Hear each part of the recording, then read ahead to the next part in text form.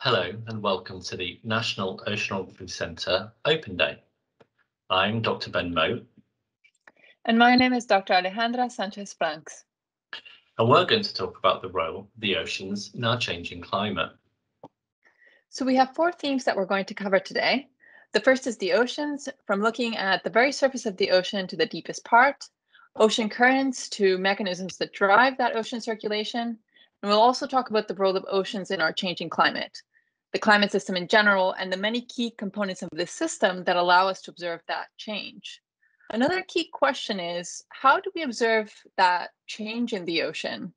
So we cover here the many tools and instruments that we use in our field to observe the ocean and those changes. And this ranges from ships to robots to ROVs. We finally close on the topic of careers and career paths and find out what does it take to become an oceanographer. So with that, let's take it away with our first team. Ben. So I'm going to talk about the oceans. So first of all, I'm going to talk about our ocean, some facts about the ocean, and really to show how it's important for our climate. I'll then go on to talk about ocean currents. And these we can talk about in terms of a wind-driven circulation and also a density-driven circulation. And when we think about density, we're thinking about cold water that's still salty and it's denser than the water around it, so it sinks down to the sea floor. And then we'll look at life in the deep ocean, down at the deep ocean floor. So our ocean, so why is our ocean important? Well, really, it is a blue planet. You know, water covers 71% of our planet's surface. So here you can see this Google image, and all the blue is ocean.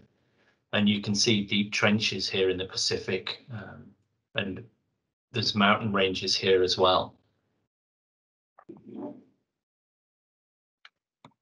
Now, the oceans, they actually produce 50% of our planet's oxygen. So 50% of the oxygen or the air we breathe comes from photoplankton in the ocean. And the photoplankton, there's photosynthesis, just like we have on land. And the ocean, it feeds over 3 billion people. So all of those people are reliant on food from the ocean. So we need a healthy ocean to sustain our population. And also our global economy. So the goods you've got in your house, they probably come via ship.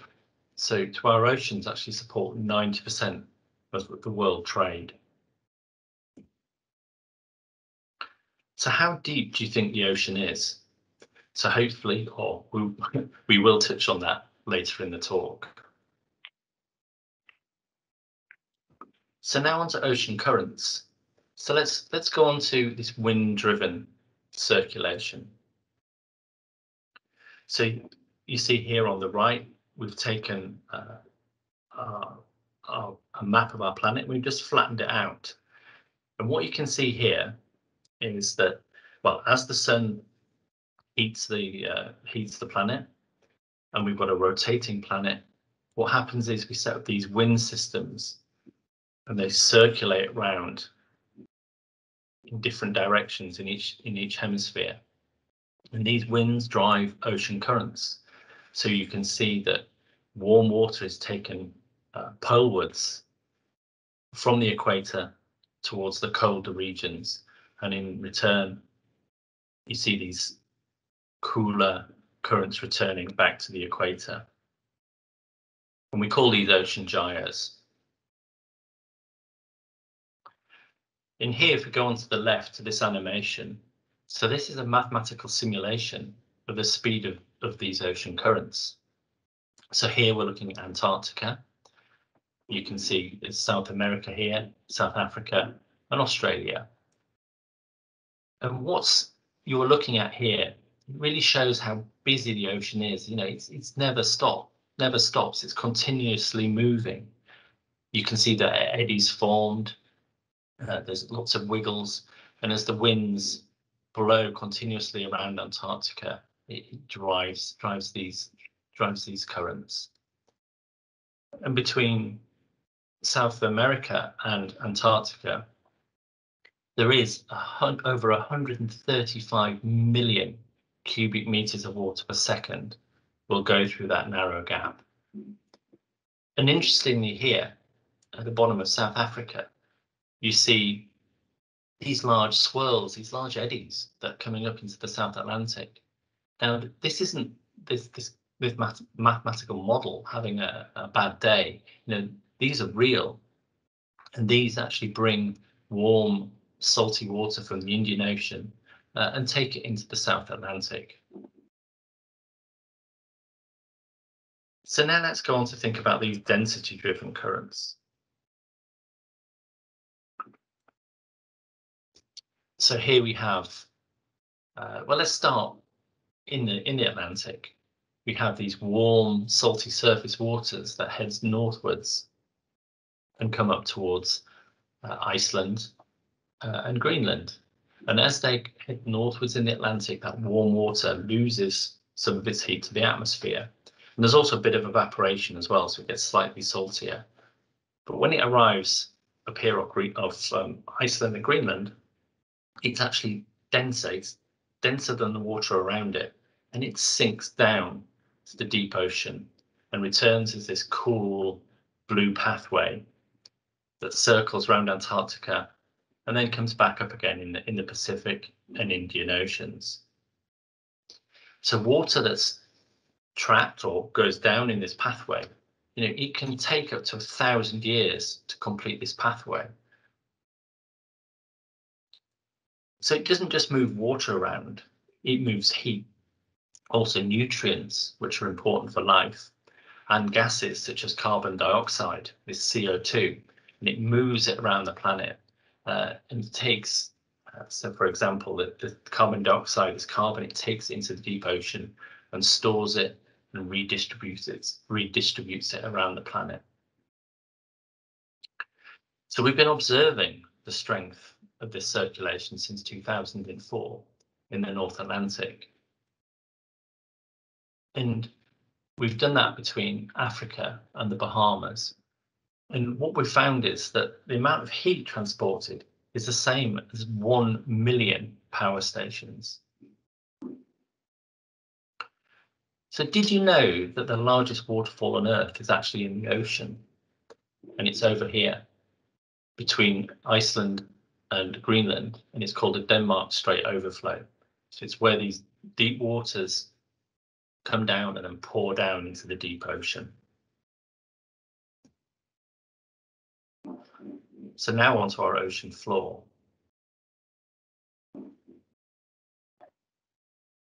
So this is some footage by a remotely operated vehicle, an ROV. And this is filmed at 800 meters in the Wittard Canyon, which is southwest of Iceland. And what we can see here is there's deep water corals. I shall let the movie play, it's not long. But the Wittard Canyon itself starts at the shelf edge, which is about 200 meters down, and it goes down to the abyssal plain depth at 4,500 meters. And you can see there's life down here, and they're feeding on the strong currents that go past. So there's a famous quote really that, and it's really true, we know more about the surface of the moon than we do about our ocean floor.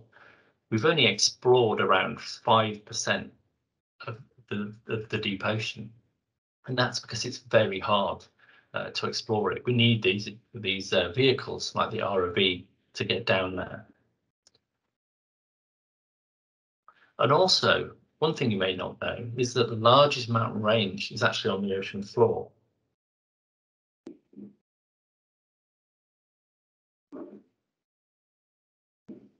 So now let's go on to think about our climate. So we're going to talk about the oceans and its role in our climate, and what is happening in the oceans, and we're going to think about what we can actually do about it. So the oceans and our climate. So this line here that you see, this black line, is from 1880 through to the present day. And here's some pointers. Queen Victoria died in about 1901. This is the region of World War II, 1939 to 45, and the present day. So the black line is showing us what's happening to our temperature. So you can see in time, it's rising, it's increasing. And it's now 1.2 degrees warmer than it was in 1880. So the question is really, is that down to the planet's sort of natural cycles, its natural variability? Or is that down to us, the human drivers? And what this figure is showing is the cyan line, that this is the planet's natural variability. And that's very different to the black line. But also to note here on the planet's variability, these peaks, these drops, that corresponds to volcanoes. So is it human? Well, it looks like it is. So you see this red line, it's very much like the black line. So it looks like it's down to us burning fossil fuels and putting CO2 into our atmosphere. So the ocean, I've touched on this a bit already, but the ocean has this ability to actually store and move the heat and the carbon around. This overturning circulation that I showed with the deep water going down, or the deep dense water going down into the deep ocean. But the ocean actually absorbs 93% of this excess heat, this, the anthropogenic heat, that what we put in, and 25% of the carbon dioxide. So really, it's doing us a favour. It's taking the heat out of the atmosphere, but still, the atmospheric temperatures, they're still rising. So the ocean helps a lot. It regulates our climate, but there are consequences, and we'll go on to that.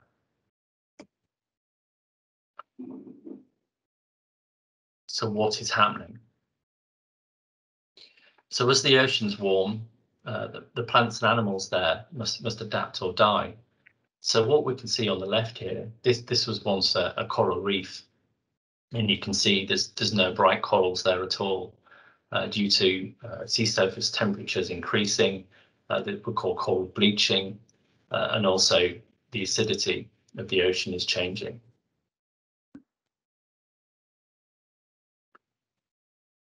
So I've touched on this as CO2 goes into the ocean, it's becoming more acidic. And so also, it's not just the corals, but also the other animals, as it becomes more acidic, then, they'll be able to make strong shells. And also, as the oceans warm, they expand. And as the atmosphere increases in temperature, the glaciers, the ice will melt. And this causes sea level rise. And this is currently 3.3 millimeters per year. That's globally. But it might not sound a lot, but over time, it's going to make a big difference. So what's going to happen within the UK and Europe? We may see in time, stormy winters, and we may see more frequent heat waves during the summer. So what can we do? So I think you would all have already heard of these like 3 R's or 4 R's, but we can reduce, we can reduce our use of fossil fuels. We can reduce our energy consumption, turning off lights at home when we're not using them. And we can also save water. Reuse. There's been a lot of talk recently about straws, plastic straws. So we need to avoid these single-use items. If you've got a plastic bottle of water, keep using it. Don't throw it away, reuse it. And recycling as well. Tins, bottles, batteries, clothes. And finally, rethink, and I think this is possibly one of the most important ones. Consider how your actions actually impact the environment. you go to the beach, you go anywhere, take your litter home with you. And if you get involved in these sort of litter picking exercises with other people, it's not just about picking litter off the beaches. It's about picking litter up anywhere and everywhere you are, because ultimately that rubbish will end up in the oceans.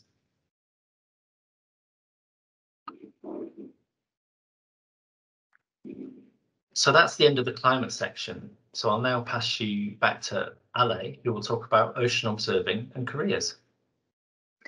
Thanks, Ben. So I'm going to tell you a little bit about the ocean observing system. For scientists to determine all the changes in the ocean and climate, as Ben has just been telling us about, we need to be constantly and consistently measuring the ocean. There are many ways we do this. Ships allow us to do multidisciplinary research expeditions, ocean robots which operate autonomously, satellites that measure the ocean surface remotely, and finally, vehicles that can survey the ocean floor. The NOC runs two research vessels, or ships, the James Cook and the Discovery. Both are very similar in terms of function, capacity, size. So you can see in this slide here, there's a video of some drone footage of the James Cook, which is about 90 meters in length and 90 meters wide, and averages a speed of about 10 knots, which is a little bit on the slow side. It can also house about 54 people for about 50 days. This group of people typically consists of crew, officers, and a team of scientists. The type of research expeditions that we run from the NOC effectively go from pole to pole. This means that we run research expeditions in the Arctic, the subpolar oceans, the subtropical, the tropics, and then all the way down to the Antarctic. There's many different types of ocean properties that can be measured and are measured by research expeditions. But the ocean observing group that Ben and I are part of usually focuses on physical properties such as pressure, temperature, salinity, velocity, and biogeochemical properties like oxygen and carbon.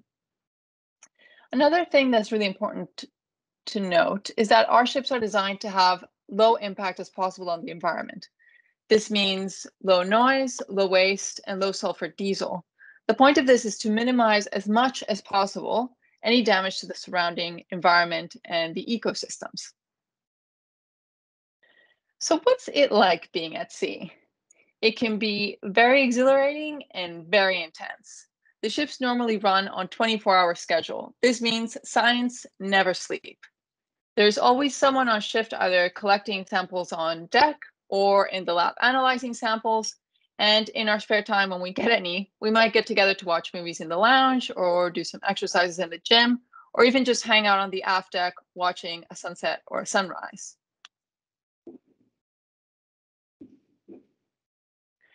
The next key component of our ocean observing system are ocean robots.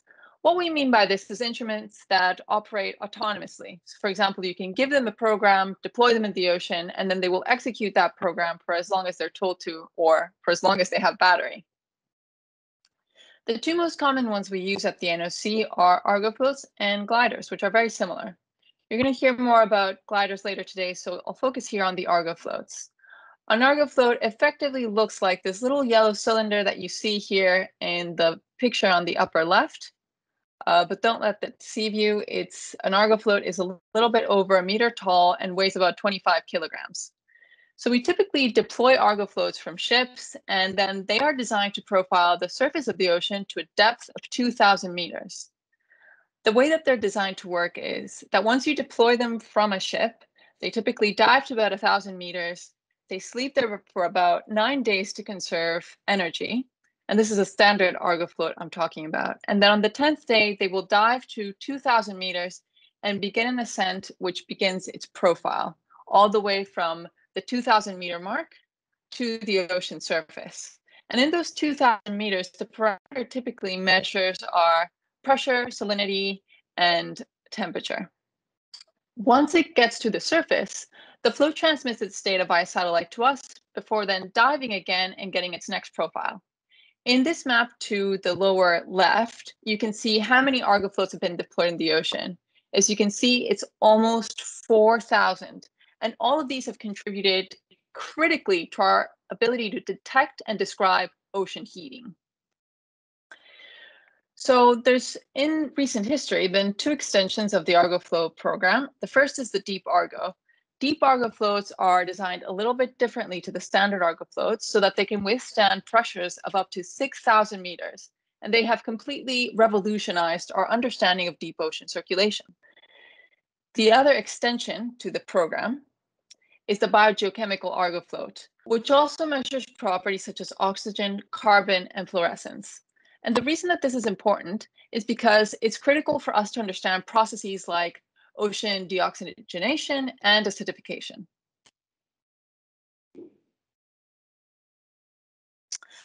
So what do you guys think it's like in the deep ocean? It's cold, it's dark, and there's an enormous amount of pressure. When we design any of these instruments to survey the ocean floor or deeper depths, we have to keep all of these things in mind so that the instruments and the very delicate sensors can withstand all these conditions and then transmit the data back to us. Next on our list is satellites. Satellites are constantly orbiting the planet, and they give us extremely high resolution coverage of the entire surface of our globe. So whereas you can think of the data that we get from the ships or the autonomous vehicles as these sort of very localized pieces of information, satellites are fantastic in that they give us a sort of surface survey of the global ocean. And there are many different types of satellites, but the ones that are important to oceanography typically measure the surface wind, sea surface height, sea surface temperature and salinity, and surface velocity. As you can see from this video, you can observe in real time from satellite data just how much ocean temperature is changing.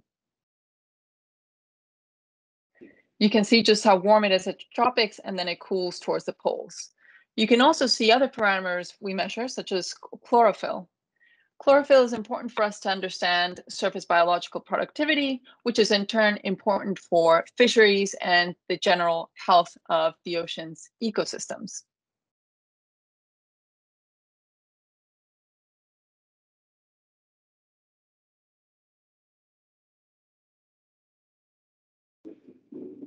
So the last stop on this ocean observing tour is the ocean floor.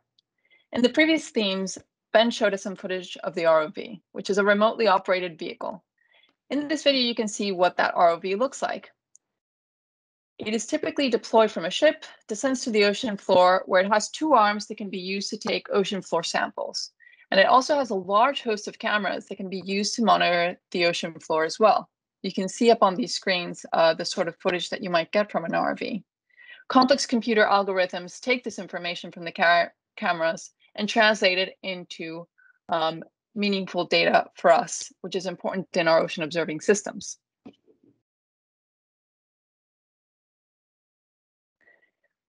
Another interesting note is that the ROV that we have at the NOC is one of the deepest ones that exists in the world and measures up to 6,500 meters.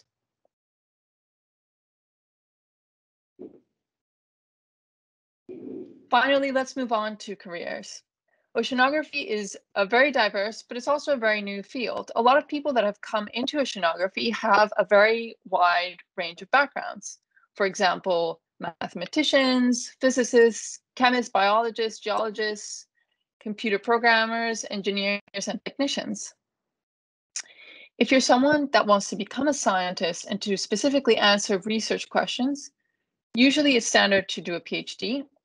And again, it can be in the field of oceanography or any of these oceanography related fields as we've listed them here above. To give you an example of some diversity in our career paths, I'll tell you a little bit about mine. I'm originally from Mexico. I was born and raised there, but when I turned 18, I decided to go live in Canada and to get a bachelor's in applied mathematics. From there, I traveled to the United States and did a PhD in marine and atmospheric science before I finally came to the UK and got a job at the National Oceanography Center. But there are other types of backgrounds. For example, Ben, why don't you tell us a little bit about yours? So I also have a degree in mathematics, and then I went on to do a part-time PhD with the University of Southampton. And this was aligned with the work I was actually doing at the Oceanography Centre. So my PhD was actually in the School of Engineering within the university. and I've been at NOC since about 1995. That's great. Thanks, Ben. So the NOC is continuously training the next generations of scientists, and we really hope that this talk both motivates and inspires you to join us in the fight for trying to understand and save our oceans. Thank you. Thank you very much.